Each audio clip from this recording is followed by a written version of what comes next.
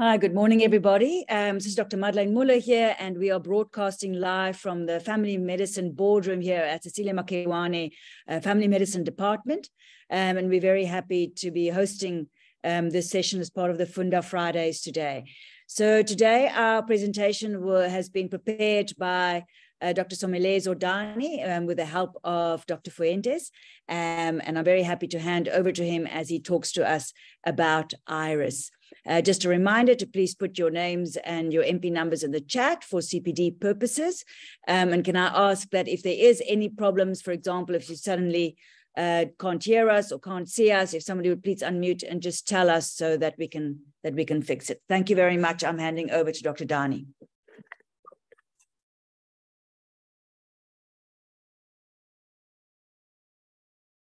You don't have to speak, you can just speak. Good morning, everyone. As it's been said, I'm Dr Dani. I'm one of the interns in Ward 5, and I'll be presenting on IRIS.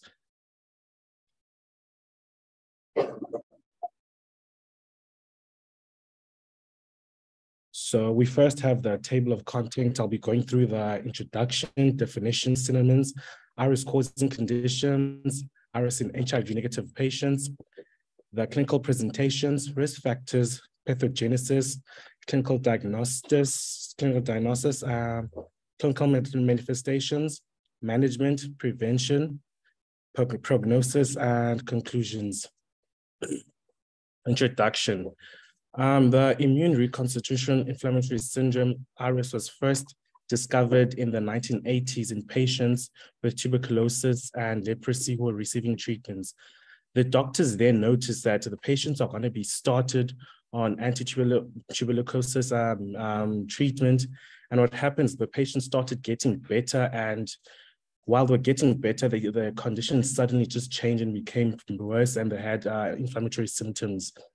The overall incidence of IRIS is still unknown, but the majority of the studies report that 25 to 30% of HIV patients who are on antiretroviral therapy will have IRIS.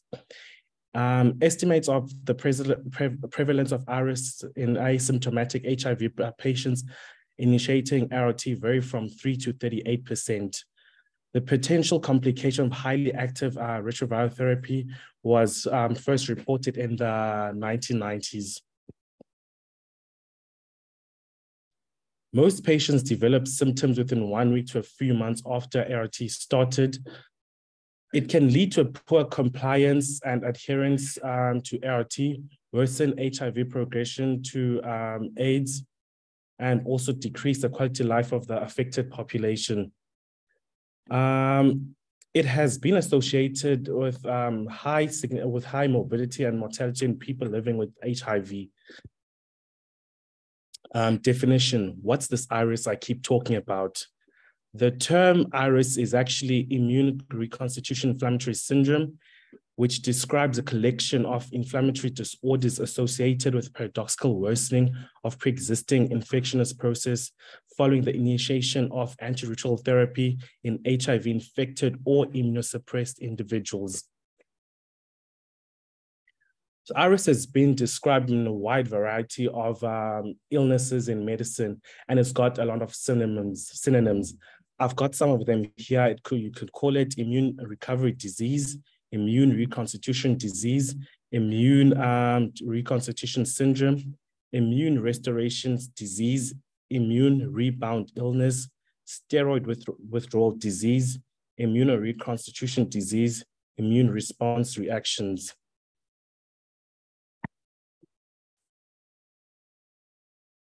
IRIS has also been described in HIV-negative patients.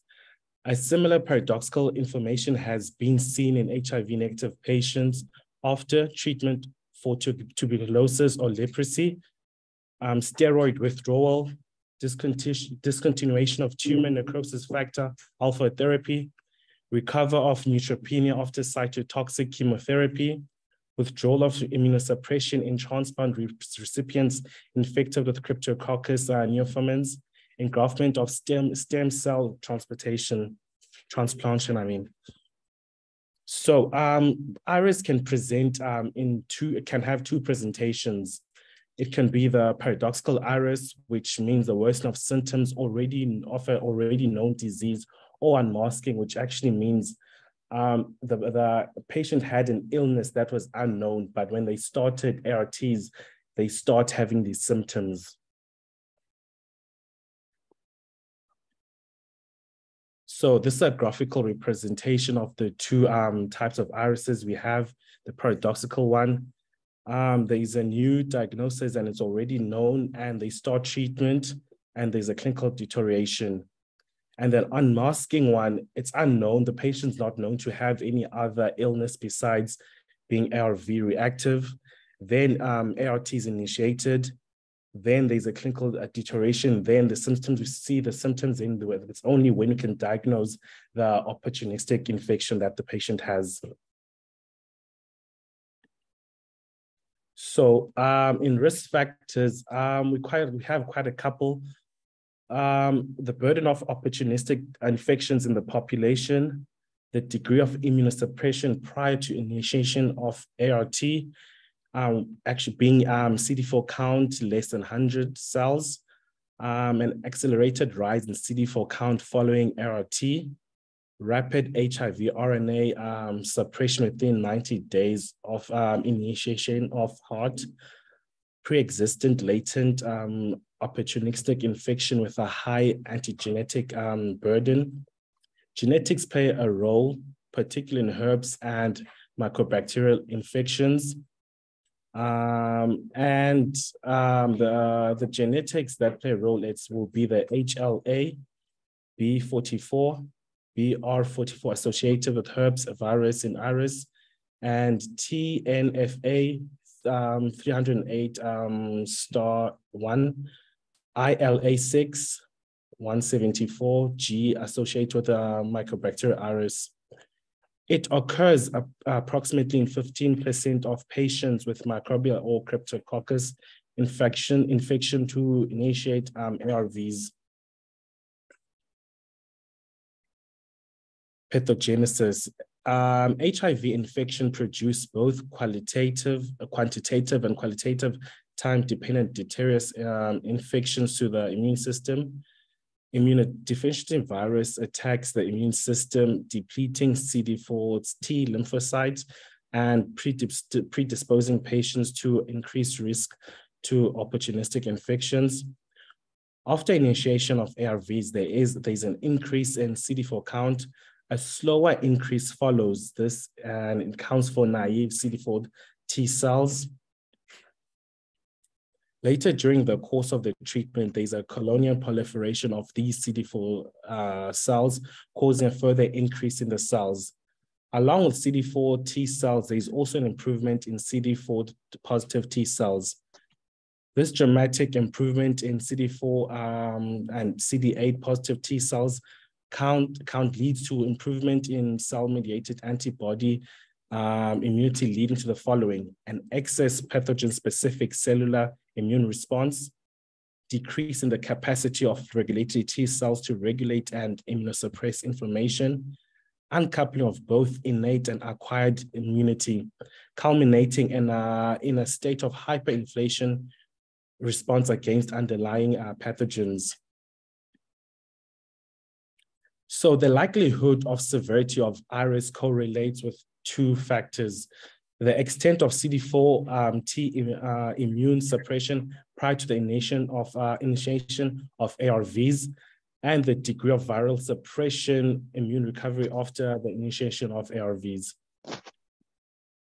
So this is basically a graphical representation of the pathogenesis. In A, we just have normal cells in a person that's not immunodepressed. So the CD4 cells, there's the CD4 T cells. There are the macrophages. Then there's a microbacterial infection.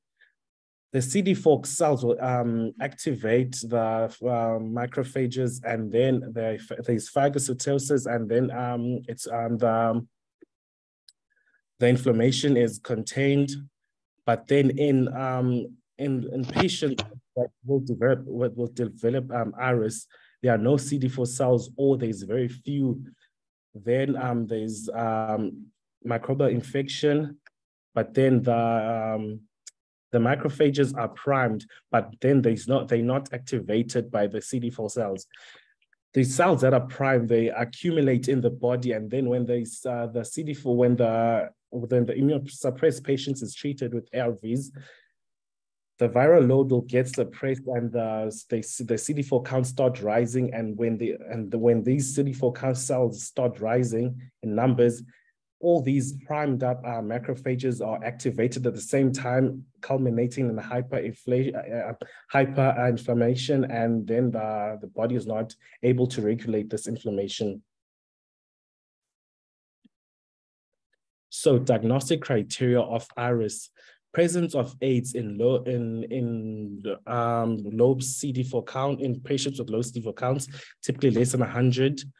A positive virological or immunological response to ARVs, the presence of clinical symptoms consisting with inflammatory condition, temporal association between initiation of ARVs and symptom onset.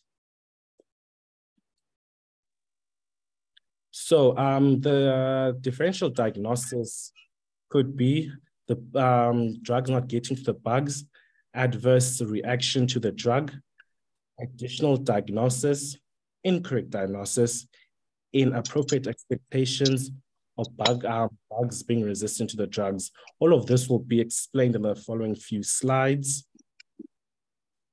So the first one, he said the drugs are not getting to the bug. With this, it could be medication not being administered correctly. So for inpatients, we'd have to check the prescription charts to see if the patients are getting the correct dose and are the patients getting the medication at appropriate times. I'm just going to mute somebody. Please just keep yourselves muted. Thank you. We can continue. Then for outpatients, we'll check if the medications were properly dispensed and if the patient knows how to take the medication correctly, and check if the medication that was given is actually correct dose for the patient's weight. Non-adherence, we have to explore with patients that are outpatients, we'll have to explore if the patient's actually taking the medication or not. Could be that the patient's also having malabsorption. Ask the patient if do they have any persistent diarrhea or vomiting while on the medication. Drug interactions. Anti-epileptic drugs, rifampicin and polyvalent cations increase the metabolism of dolutegravir, meaning that we're supposed to have it for 20, if it's supposed to be in, it's supposed to be in the system for 24 hours, but then if you administer with these medications, it's actually used up faster. Also, rifampicin reduces inefficacy, it reduces efficacy in protein inhibitors. Difficult to reach site. Some of the medication may not reach the site of infection. For example, anti-TB medication do not always penetrate TB cavities in lung abscesses, making surgery necessary. Bug resistant to drug. This is likely if there is confirmed sensitivity. Gene expert ultra with rifampicin sensitivity. More likely when treatment was either empiric or based on a test that does not identify resistance. Incorrect diagnosis, empiric therapy, for example, without microbiological confirmation has been, when a patient's been initiated on medication. Common pitfalls include prescribing Rifampicin to patients with positive urine LAMs, but this can also be indicative of disseminated TB and non-tuberculosis microbial infections. Similarly, non-infectious conditions such as malignancies, especially lymphomas and Kaposi sarcoma, can mimic infections. Adverse drug reactions. Patients may be responding to appropriate treatment, but have developed an adverse reaction like neurological efference toxicity or drug-induced liver injury. Additional diagnosis. Sometimes have to consider that there might be a second or even third diagnosis to the diagnosis that we already have. Inappropriate expectations. Some opportunistic infections take longer to improve than others, and a patient might deteriorate despite appropriate therapy.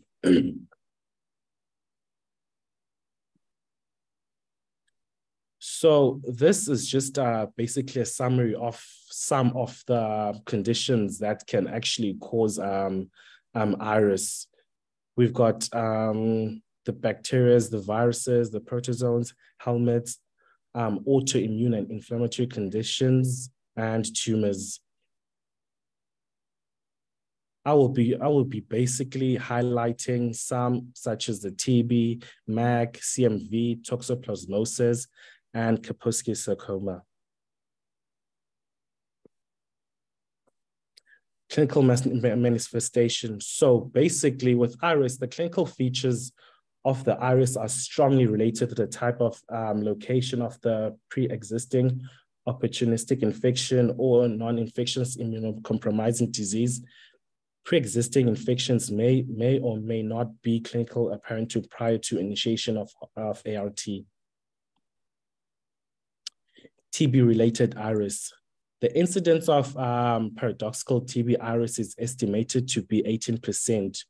It is caused by Mycobacterium tuberculosis. It is reported with median durations of iris ranging from 10 to 180 days within the first 60 days of starting ARVs. Pulmonary and lymph nodes involvements are the most common reported signs. New or expanding lymph nodes or abscesses, worsening radiological features, constitutional symptoms such as the sweating, the coughing, the weight loss, epididymitis, cutaneous lesions, peritonitis, meningitis, pleural effusions, and expansion of pre-existing tuberculomas and are among the common symptoms. Management. It's usually self-limiting and it generally does not require alteration or interruption of the anti-TB or ARVs. Treatment of the TB infection according to the sensitivity and site using up-to-date guidelines. Administration of NSAIDs or short course of corticosteroids is warranted for iris causing significant symptoms. Symptomatic management such as pleural taps and aspiration of fluctuant lymph nodes is warranted. Cryptococcal meningitis iris. It usually occurs in approximately 20% of patients with cryptococcal meningitis. It's caused by Cryptococcus neoformans. It usually happens within the first 3 months. In clinical manifestations, we've got CNS manifestations and non-CNS manifestations. With the CNS, there's usually a raised intracranial pressure, where you're gonna get the headache, the nausea, the vomiting, and decreased consciousness. With the non-CNS, it's usually a disseminated infection, thus resulting in symptoms such as lymphadenopathy, pneumonitis, or ocular manifestations. The management, treat CMV with ampho-B, which is going to be 1 milligrams per kg, and for cytosine, which is going to be 25 milligrams per kg, for a week. Then you move over to fluconazole, 1.2 kgs per os for a week. Then you move to fluconazole, 800 milligrams per os for 8 weeks. Then you move over to fluconazole, 200 milligrams per os for a year and up until the CD4 count is more than 200. And if the CD4 count doesn't get to 200 within a year, you continue up until it gets to 200. Supportive management of the patient. Steroid therapeutic LPs are warranted in raised intracranial pressure. South African HIV Clinicians Society advises the non-use of steroids in cryptococcal meningitis. So this is basically a study that was done, which is actually adjunctive dexamethasone in HIV-associated cryptococcus meningitis. It actually showed that using dexamethasone in cryptococcal meningitis was not actually better than not actually using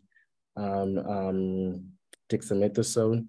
So the study was done in Vietnam, Thailand, Indonesia, Laos, Uganda, and Malawi.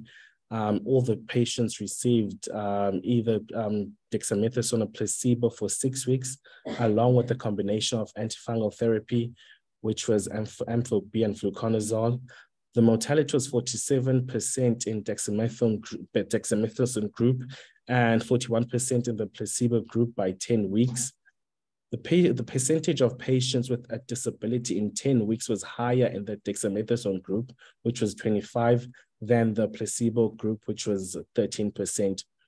Clinical adverse events were more common in the dexamethasone group than the placebo group. Fungal clearance in cerebrospinal fluid was slower in the dexamethasone group.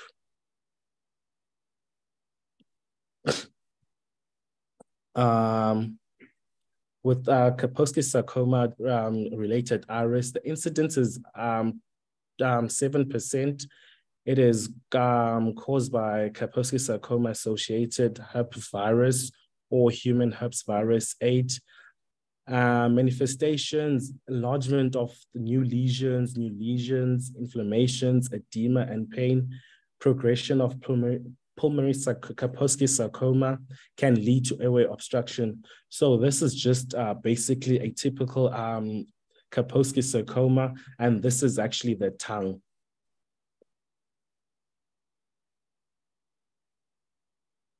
Management.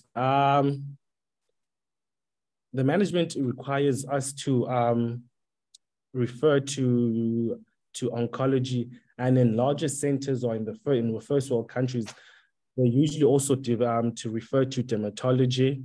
Most symptoms usually resolve spontaneously when ARVs are continued. Corticosteroids are not recommended, and early systematic chemotherapy according to extent of the disease. Cytomegalovirus-associated iris, also known as immune recovery uveitis or immune recovery vitritis, has been reported in 16 to 63% of HIV-infected patients with CMV retinitis following the initiation of ARVs. Manifestations could be painless floaters, blurred vision, photopia, decreased visual acuity, or ocular pain. Many develop extensive vitritis, papillitis, cataracts, epithelial membranes formation, and cristoid macular edema. The management is to continue ARVs. You treat cytomegalovirus of valnagan-cyclovir, which is 900 milligrams per oz for 3 weeks, followed by valganciclovir, 900 milligrams per oz once a day. It's wise to refer the patients to ophthalmology, and they will start the patient on topical glucosteroids drops for 6 weeks. Intraocular pressure should usually be measured for about 4 to 6 weeks. If it's above the normal range, then glaucoma drops can be added. Mycobacterium avium complex related iris usually occurs 1 to 8 weeks after initiation of ART. It's caused by Mycobacterium avium complex. It often manifests as fever and painful lymphadenitis. The majority of the patients with iris due to treated MAC infections have negative blood and bone marrow cultures. In lymph node biopsies of patients with AIDS and untreated MAC infection, well-formed granulomas with relatively few visible organisms will be appreciated. Management of MAC-related iris is to continue ART as per guidelines and microbial therapy, which is treated with azithromycin, ethambutol, and rifampicin. In cases of inflammatory lymph nodes can be aspirated. NSAIDs and steroids are warranted in MAC iris. Pneumocystis pneumonia related iris, approximately 5% of patients with HIV who have PCP will develop iris. It's caused by Pneumocystis jirovecii. Manifestations, you can have recurrent fever, increased cough and chest comfort, dyspnea and hypoxia. Chest x-rays findings such as central perihilar infiltrates, patchy infiltrates, consolidations, hilar lymph adenopathy, pneumothorax, and pleural effusions. The management is to treat PCP with cotrimoxazole, oxygen supplementation, continue ARVs, and corticosteroids are warranted. So this was a study of adjunctive corticosteroids may be associated with better outcome for non-HIV pneumocystis pneumonia with respiratory failure. It was a systematic review of a meta-analysis of observational studies. So 2,518 cases from 16 retrospective observations studies were included. Corticosteroids adjunctive treatment showed a significantly lower mortality in non-HIV PCP patients with respiratory failure compared to non-CAT. It was associated with better clinical outcomes. The use of steroids may be withheld in non-HIV PCP patients without hypoxemia. So this is toxoplasmosis-related iris. There are fewer cases described of toxoplasmosis-related iris than TB iris and cryptococcal iris. I'm just thinking, please keep yourselves on mute.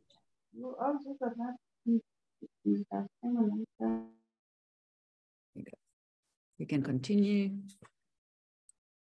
So it is caused by Toxoplasma gondii. The clinical features features such as headaches, focal neurology, seizures, and confusion. Management is to continue ARVs, treat toxoplasmosis with cotrimoxazole, 2 tabs 8 hourly for 3 weeks. And in cases where the patient actually has cerebral edema, then we can use corticosteroids.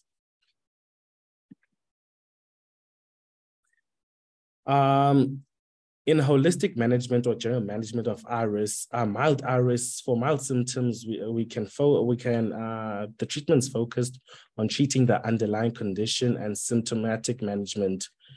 NSAIDs for fever or pain. We drain abscesses when there's abscesses or fluctuant lymph nodes. Inhaled corticosteroids for bronchospasm from mild permanent inflammation. Supportive management for hydration, correction of electrolyte abnormalities, and optimization of nutritional status. With severe irises, antibiotics against underlying infection. Steroids can be used to suppress the inflammatory response, but then we have to look at the risk-benefit analysis prior to starting them and take into consideration the patient's comorbid other illnesses. Important exceptions include cryptococcal meningitis with iris, which worsen meningitis symptoms, which could be cranial nerve defects, hearing or vision changes, and worsening of Kaposi's sarcoma. In these cases, which corticosteroids should not be used, it has shown worsened outcomes. We continue ART in except severe cases of iris. Discontinuation of ARVs may be considered in life-threatening cases of iris not improved by corticosteroids, usually in patients with central nervous system associated iris. So this is basically the decision to use corticosteroids. Survival benefits, life-threatening, symptomatic improvement, reduced hospital stay, diagnostic uncertainty, potential adverse reactions in Kaposi, cryptococcal meningitis, infections or metabolic. So the recommendations of South African HIV Clinicians Association on steroid use. In TB pericarditis, the risks outweigh the benefits, driven by increased risk of Kaposi sarcoma, so we avoid routine use. Cryptococcal meningitis, steroid increased mortality, so we avoid. In PJP, hypoxic patients benefit from oral prednisone 40 milligrams twice a day, then you taper down to 20 milligrams. That's 40 milligrams twice a day for 2 weeks, then you taper down to 20 milligrams for 2 weeks. Treatment of paradoxical TB iris, it reduces morbidity in patients with non-neurological iris, so you give 1.5 milligrams daily for 2 weeks, followed by 0.5 milligrams per kg daily for 2 weeks. Prevention of paradoxical TB iris reduce iris events in patients with CD4 count less than 100 who started on ARVs within 2 weeks of TB treatment. They gave prednisone 40 milligrams for 2 weeks, followed by 20 milligrams for 2 weeks. So this is a study on prednisone and Mycobacterium indicus praecarni in tuberculosis pericarditis. So randomly, 1,400 adults were assigned to definite or probable tuberculosis pericarditis to either prednisolone or placebo for 6 weeks, and to either M. indicus prani or placebo administered in 5 injections over the course of 3 months. 2/3 of the patients had concomitant human HIV infection. Adjunctive therapy with prednisone within the M. indicus prani did not have a significant effect on the combined outcome of death of all the causes, cardiac tamponade requiring pericardiocentesis or constrictive pericarditis. Both therapies were associated with a significant increase in the incidence of HIV-associated cancer. The use of adjunctive glucose corticosteroids, introduced the incidence of pericardial constriction and hospitalization. The beneficial effects of prednisolone were with respect to pericardial constriction and hospitalization were similar with HIV positive and HIV negative patients. So prevention of iris, active screening, investigation and active screening of HIV and opportunistic infections, investigations and follow-up of HIV infected patients, initiation of all patients as soon as they're diagnosed with HIV, prevention of initiation of ART in lower CD4 counts, proper history and examination on initiation to exclude opportunistic infections prior to starting. If opportunistic infections are present, start the appropriate therapy. So prognosis, the majority of cases of iris are mild and self-limiting. Severe iris and with CNS or pulmonary involvement can potentially lead to death or permanent impairment. So the conclusion, iris is a sign of improving immune health. Several different opportunistic infections have been linked to immune restoration. Continuation of ARVs is recommended except in the most severe cases of iris. Adjunctive therapies such as glucocorticosteroids may also be needed in certain settings. Stopping iris increases the risk of acquiring new opportunistic infections and developing iris again with restarting ARVs. Always rule out conditions that can mimic iris. These are my references, and a special thanks to Dr. Yusimi Fuentes.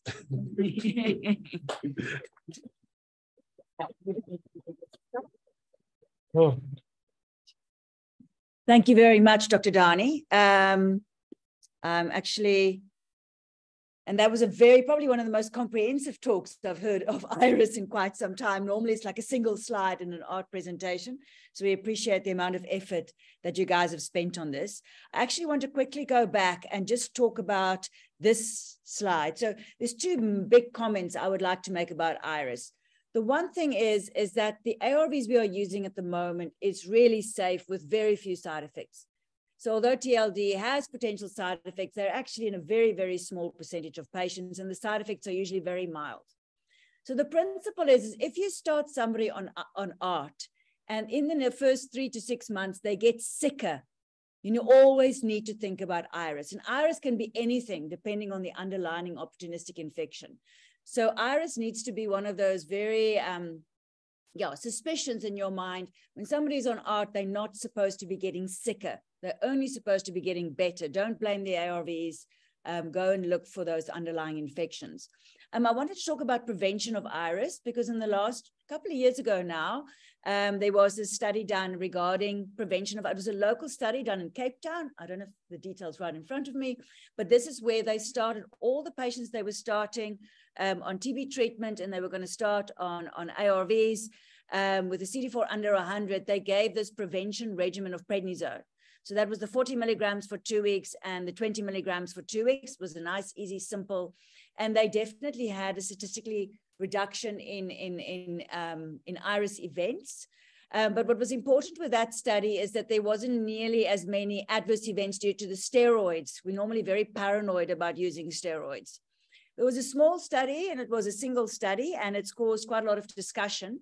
What's important to realize that at the moment, we don't have that as a routine part of our management at the moment of people with TB treatment. So it's not in our guidelines that when you start somebody on TB treatment with a CD4 under 100 that you would routinely use ARVs. And certainly for the nurses, I would not recommend that you introduce steroids at the moment in those scenarios. For the doctors, this is sometimes worth discussing, and you might sometimes have patients where, depending on the condition they're presenting with, say, for example, they've got a very large gland that looks like it might end up breaking down and becoming all suppurative, where you're really quite worried about iris, and I will discuss those patients. I think we're still on the early days of this.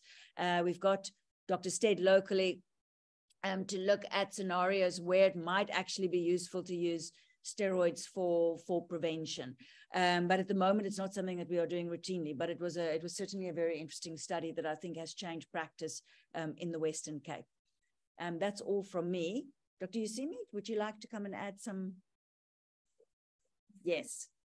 Let's leave you with it. I'm going to come and sit here because I'm not sure my microphone is movable. Thank you for the presentation. I just want to comment that there are other opportunistic infections that are common in our setting, like the hepatitis B, that usually present between 2 to 8 weeks after the initiation of ARVs, and the patient coming to us complaining of the nausea, vomiting, abdominal pains, fatigue, fever, can be accompanied also by the jaundice, tender hepatomegaly. We also see a lot of people with herpes zoster that are 2 to 9 times more common in people who are HIV positive on ARVs than the ones who are HIV positive not on ARVs yet. And they, the typical presentation, the painful blister, but also we can see a lot of ocular complications like keratitis among them. In relation with the use of steroids, we know the corticosteroids are powerful drugs that we use a lot in many conditions to decrease the inflammatory process that is caused by the inhibition of the cytokine release.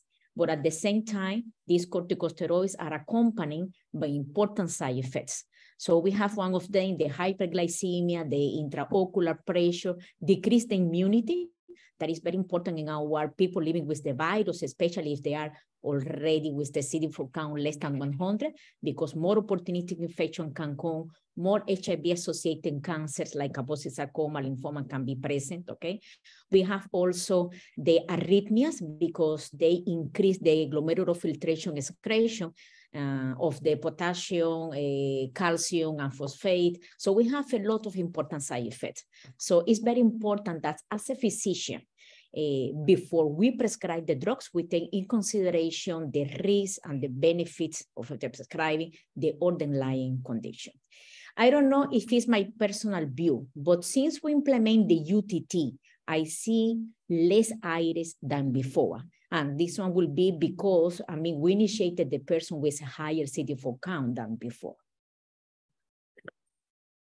Thank you very much. Is there any questions from here in the Family Medicine Department? If you're out on Zoom, please do put your questions in the chat, and please remember to add your name and MP number for CPD purposes or attendance list purposes. Any questions from here, or anybody who would like to bring some further comments?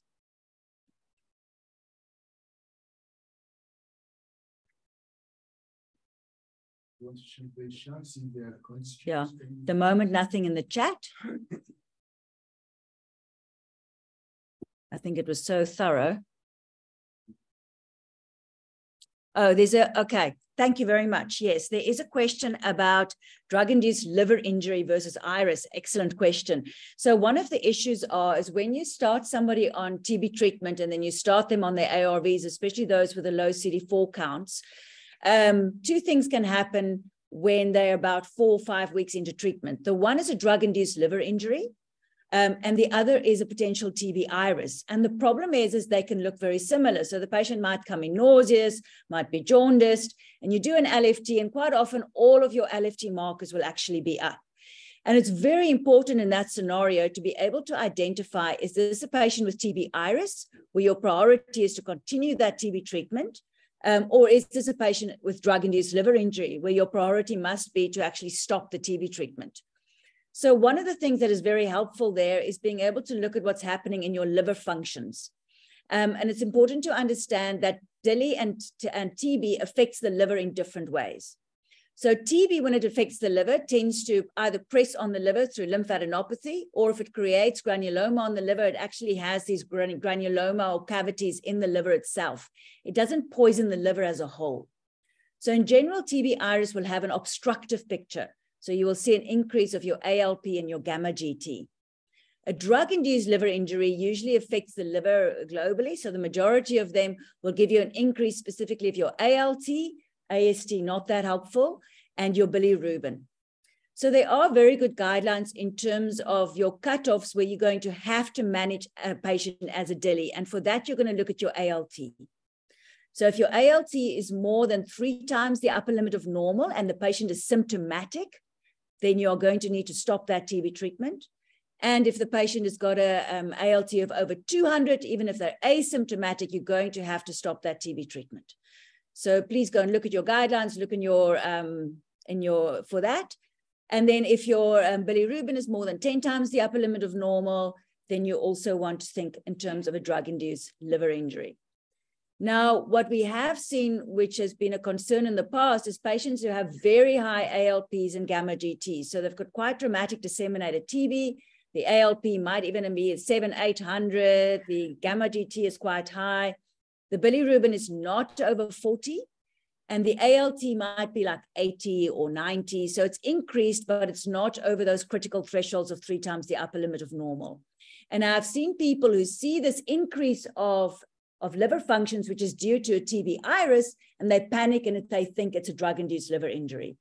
And we have seen patients who have lost because they ended up, their TB treatment gets stopped as a result because they are misdiagnosed with a drug-induced, with a with a TB, with a drug-induced liver injury when it's actually a TB.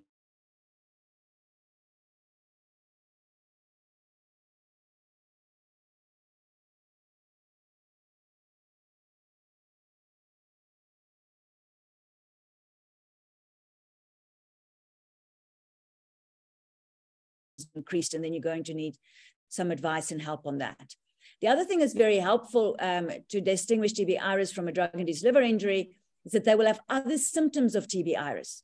So their night sweats might be getting worse, or they're suddenly developing fevers, or suddenly the X-ray picture is also getting worse.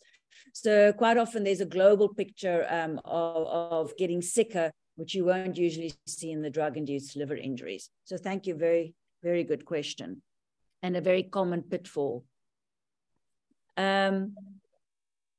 Great, so there's a question here about symptomatic when you admit. The biggest reason for me, so with Delhi, the recommendations and the guidelines says that we're supposed to submit the symptomatic patients. And I agree with you that sometimes if somebody's jaundiced and they're otherwise quite well, you can consider doing it as an outpatient. The biggest thing for me that actually determines admission, especially out in the districts, is whether the patient's going to come back for their weekly ALT monitoring. And what we have seen sometimes is that the patients vanish off the grid. So you send them home and they don't come back.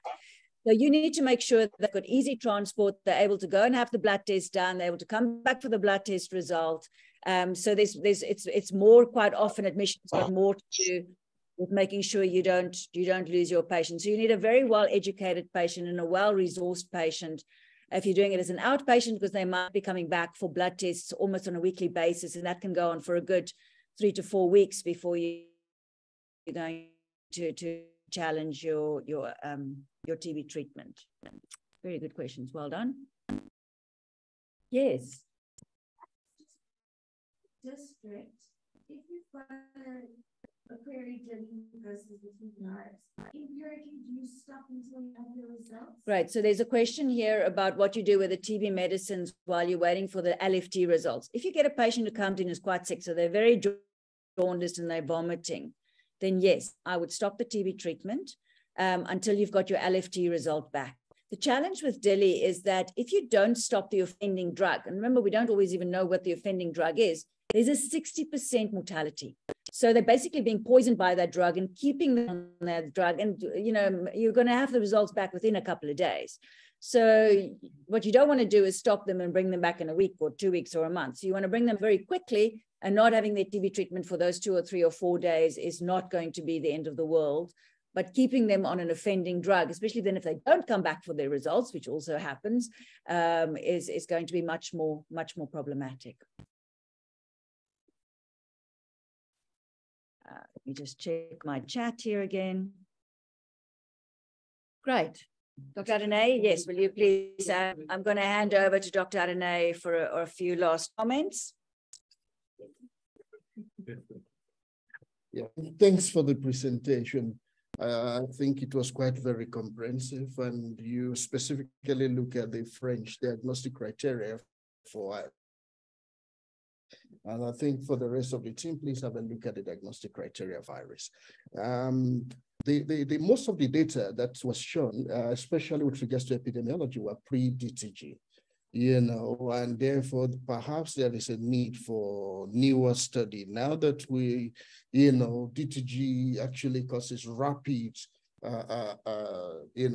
rapid decline in in the viral load, and that's one of the risk factors. Accelerated reduction in the RFD, in the viral load of patients is one of the actually diagnostic criteria that, for iris. And perhaps we need new data, especially in our setting, in terms of, our understanding of iris. And perhaps we're really seeing fewer cases of iris. Again, we need new data.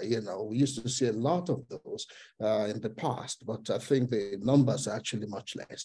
But the implication for us as frontline workers, nurses, doctors, is that we must not miss cases of iris, because it has implication for ongoing adherence of treatment by the patient, because the moment they are falling, the condition seems to be getting worse. With the medication they are taking, the tendency is to stop the treatment. And therefore, that's an opportunity for us to reinforce an area, and we should be able to stratify the condition of patient to mild versus severe to life-threatening. Life-threatening conditions, especially if it involves CNS as well as respiratory, new onset hypothermia in patient with respiratory condition will benefit from steroid, that's safe, sure. But those patients will need admission.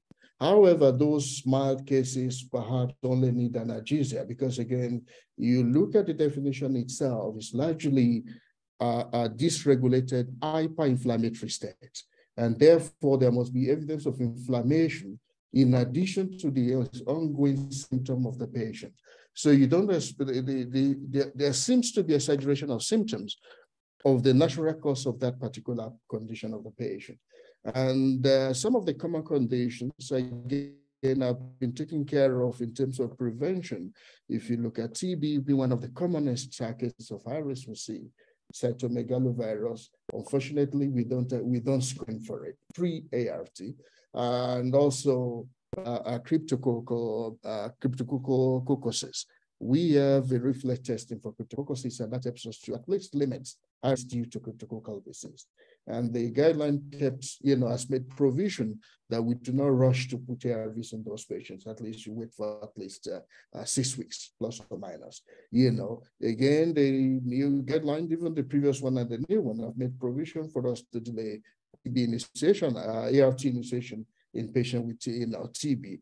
That equally helps in terms of reducing the risk, because one of the trigger for high risk is the earlier you put ARVs in those patients with ongoing active opportunistic infection, they are at the risk of developing high risk. We definitely need new data, especially now that we are doing test and treat for everybody. Now, how many of these patients, what is the CD4 count of these patients at diagnosis at the time we are putting patients on ARVs? Is test and treat actually leading to more and more patients with preserved immune function at the time of initiation? I think we need new data as well. I'm sure there are a few anecdotal reports that seems to suggest otherwise in the past years, but we need new data going forward to better inform and understand, how prepared we should be for managing high risk in our patients. And those would be my comments. Thanks very much. Thank you very much, Dr. Dani.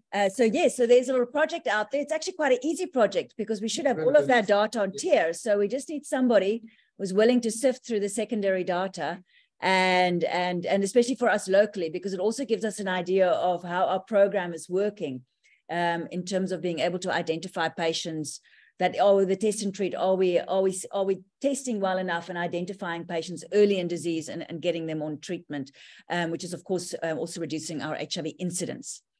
Any last questions from the floor here?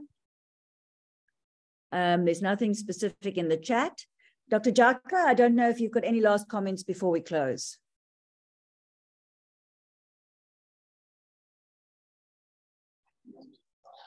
Hi, Madeleine. I'm in a meeting here. It's about to start now at 9. I have no comments. Thank you very much. No problem at all. Thank you very much, Doc. Great. Thank you very much. I'm going to close this meeting. You all have a very lovely weekend, and the recording will also be made available on the WUSU Family Medicine and Rural Health YouTube channel.